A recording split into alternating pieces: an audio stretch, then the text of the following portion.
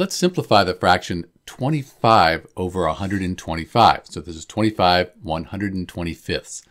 To do that, what we want to do is find another fraction that's equivalent to 25 divided by 125. It has the same decimal value. It's just that we've simplified 25 over 125 down to its lowest terms. So to do that, we need to find a common factor, something that goes into 25 and 125 evenly, a whole number. It turns out that 25, it'll go into 125 5 times. So if we divide 25 by 25, we get 1. If we divide 125 by 25, we get 5. So we can simplify the fraction 25 125ths down to 1/5. We can't simplify this any further.